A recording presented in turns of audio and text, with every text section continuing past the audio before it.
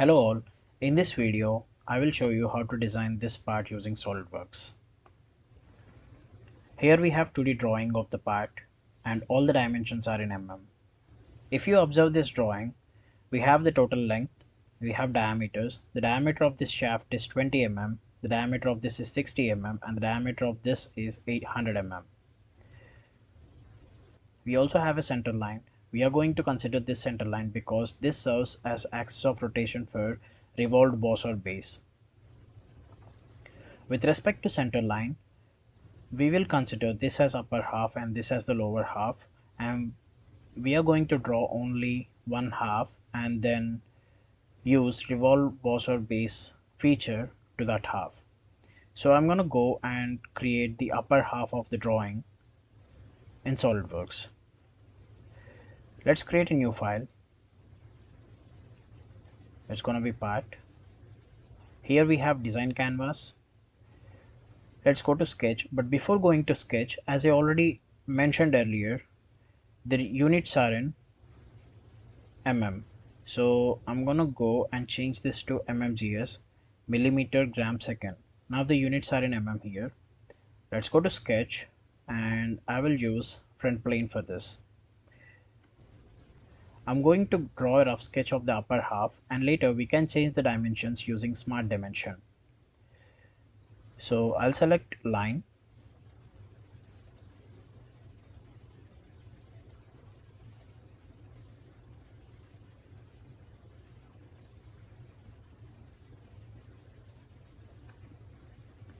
So here we have the rough sketch of this and we can change dimensions now. But before doing that, I will add relations to this.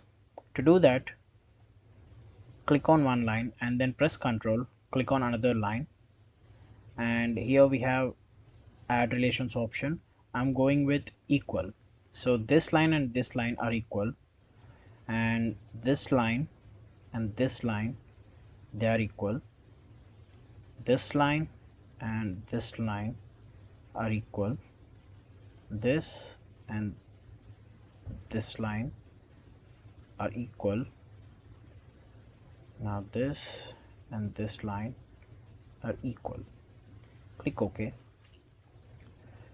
Now we added relations. We can change the dimensions. Go to smart dimension, click on this, and this is gonna be 10.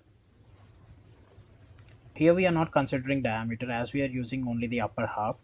We will use radius. The radius of this shaft is about 10 mm, and for this it is 30, and for this it is 50. So this is 10 and here it is 80. If you observe this, when I change this dimension to 80, this also has changed because we added equal relation to these lines. This is 20. Here 10 is already gone, so we have 20 remaining, and this is 40.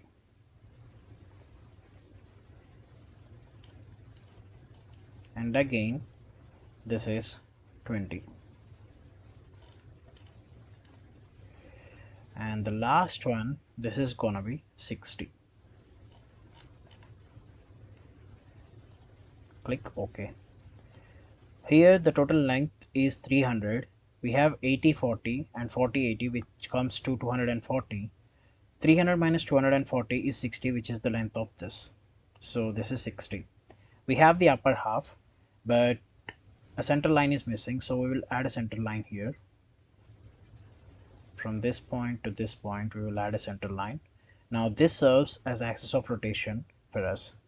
So I'm going to go and exit sketch, and under features tab I'll go with revolved boss or base.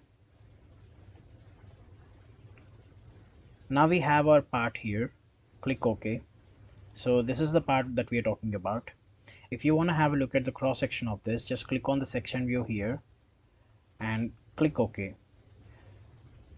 Thanks for watching this video. Stay tuned to the channel. Bye bye.